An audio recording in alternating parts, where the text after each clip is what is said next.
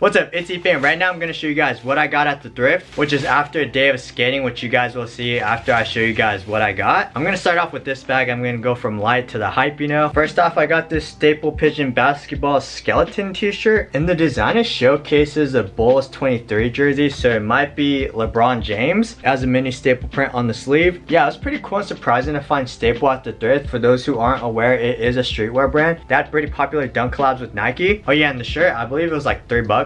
I guess I took off all the price tags, but the next thing that I got is this North Face jacket. This one was probably like $8 to $10. Honestly, this one felt more like an impulse buy, but I was like, why not, you know, since it was very cheap, very good condition as well. It's light blue and has gray, and you know, North Face is pretty expensive, so I thought it was totally worth it. Okay, so this one is a pretty crazy find. I'm not too familiar with this brand, but this brand is called Tokidoki. I believe it's kind of similar to Sanrio, you know, the whole Hello Kitty franchise. That's why it kind of looks like those cute anime character drawings, you know. But yeah, this is like the all over print jacket. Got the print all over the back, and I believe this is pretty rare because it's the New York Comic Con 2018 exclusive. I believe this one was around $10-15, which might be a little steep when it comes to thrift store Goodwill prices, but for its value, definitely worth it. Yo, the main point of this video is in my hands right now, and I actually got all this stuff about a month ago, and I still trip out that I actually got this camera. It's pretty funny because I was just filming for TikTok to see what I find at the thrift store, and I was just like, oh, look at this Gucci hat, like, is it real, is it fake? And next thing you know, I see this camera next to it, and I didn't really think anything of it until I was at the register checking out. I was like, wait, may I actually take a look at that camera? When I actually held it in my hands and read Hitachi Hi8, I was like, yo, no freaking way. And it was $10. And at that second, I was like, yo, I got a cop whether it works or not. I think to many, this camera doesn't mean anything to them, but me having a skate knowledge, skate culture background, I was like, yo, this is almost like a historical piece to skateboarding culture, you know? There's like the Hi8, the VX1000, the Panasonics, and I'm not too familiar when it comes to the older cameras, but I'm pretty positive this camera is vintage, and I'm sure a lot of the skaters did use a Hi8 back in the 80s, 90s to film skate videos. If you guys know popular skate filmer Bill Strobeck, I'm pretty sure in an interview on the 9 Club or the Bunt, he did say that he started off filming with the Hi8 or some sort of 8mm camera. And I was doing some research on the slap. I read that Nobody's Alley's videos by Lurk NYC was filmed on a Hi8, and I also read that a lot of John Miner's old videos were filmed on a Hi8. If you guys don't know who he is, he filmed a lot of the America videos. Do I plan on using it? I don't think so. It would be cool if I could get it to work. I'm pretty sure I would need to get tapes because this camera runs on tapes, and I think I would just need to get a charger for the battery. According to the Goodwill employees, they told me that all the cameras that they sell has to work, and either way, if it doesn't work, I don't care because I just wanted it as a prop. Can't go wrong. It was only $10. The thrift store actually had other pretty decent items as well. There was this floral cardigan collared type of shirt. I passed on it though. I've been really into cardigans. I saw this camel print looking one. I would have copped if it was my size, and I found a Thrasher Coach jacket as well. I used to always want this jacket, but I ended up passing it up. I've always just felt uneasy and uncomfortable with having a straightforward pentagram on my clothing. But yeah, those are my cops. I post a lot more on TikTok if you guys want to go check out more. But yeah,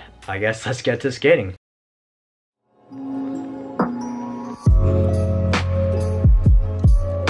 So I ended up coming to this little transition spot. I haven't been here in a couple of years. Hope to learn at least one new trick. This spot also has a bump rail and a bump ledge. That rail is pretty gnarly. They didn't have this here last time, but I noticed that they put like cement to make it easier for people to wall ride. First tee. What are we trying to do? Damn.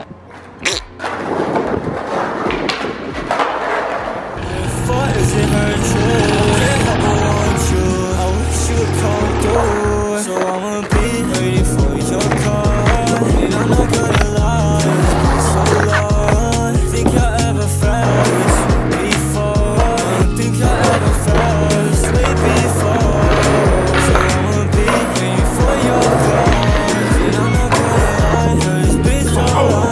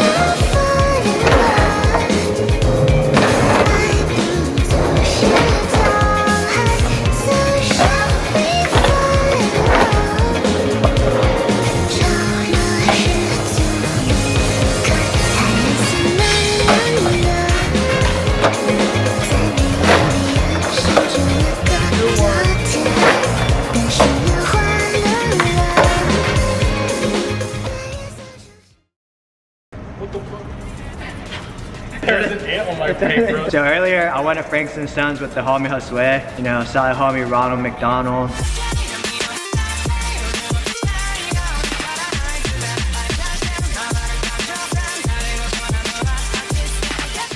Originally wanted to buy these Pokemon cards to put on the back of my phone case, like in the phone case. But instead of spending money on just one card, I was like, why not just buy a booster pack and see what I get? And then I actually bought this one a long time ago and I forgot that I got them, so just see what we get. We're gonna start off with the Brilliant Stars. For those that don't know, I post on TikTok more. I film for TikTok and YouTube at the same time. If it's like a video, I can't repeat. Like, I'm not gonna fake an unboxing, you know? I'll be looking at the camera. Hey. Yo, I don't know if this is rare. I feel like whenever there's like a trainer with Pokemon, that thing's rare. This one is the Space Juggler. I have no clue what it is in English. I got this. If I don't get a good card in this one, I'm gonna be bummed. Instead of getting a Venusaur VMAX, I ended up getting 2 of these booster packs.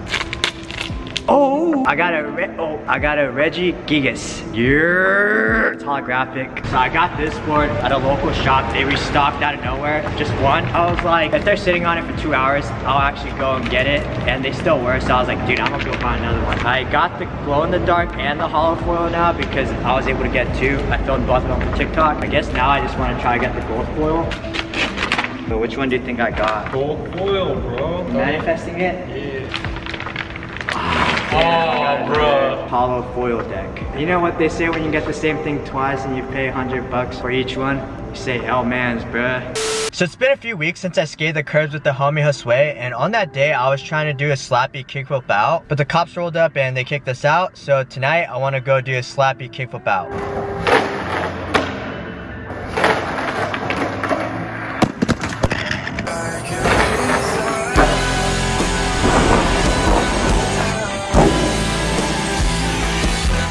So that was harder and it took a lot longer than I expected. I thought it'd be a little bit easier just because it was on a different curve, but nah. It was just as chunky, and a lot of times I tried kick flipping out, I would just get stuck. So I'm actually surprised on how clean it was. I was just gonna take anything just because the sticks weren't looking too well. And I thought it'd be so dope if I could just do this new trick to end the video, you know? So I'm hyped on the new trick because I've been wanting to do this for a while. So yeah, if you guys enjoyed the video, like, comment, subscribe, that always helps. Thanks, yo, peace out.